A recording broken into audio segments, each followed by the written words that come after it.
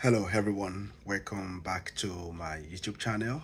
This is Abraham Adeyemi, and in my video today I just quickly want to talk about something that I was just thinking about, and on the issue of eternal salvation.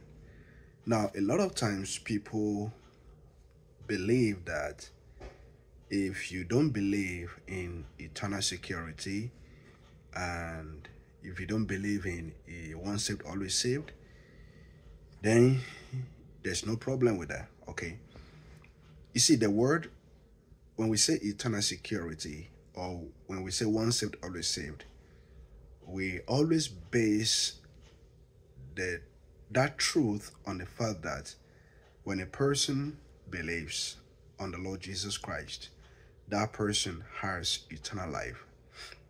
So if I do not believe that I have eternal life, or if I do not believe that my eternity is secured, do I believe biblical salvation? The answer is no.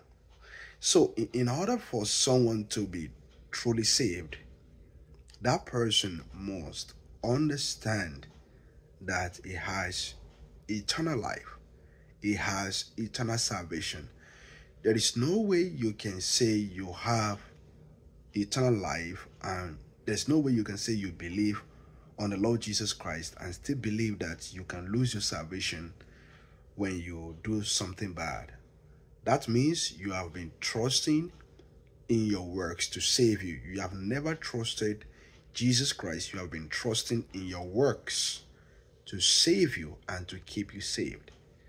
So it is very important for people sharing the gospel and preaching the gospel to make sure that they explain the gospel to the people thoroughly, to understand what they have, the kind of life they have. So if someone does not believe in eternal salvation, that person does not believe in biblical salvation. Therefore, such a person is not saved. And you can be in church for many years. You may not understand this, you may not believe this. Until you understand and believe this truth, that is when you are saved. If you do not understand, or if you do not believe this, I'm sorry, salvation, is only through Jesus alone.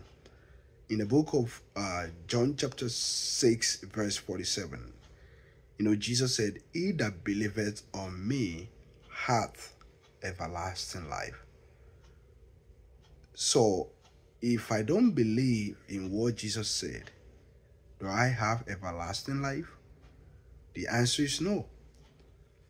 It is when I believe on the Lord Jesus Christ, that is when I have eternal and everlasting life.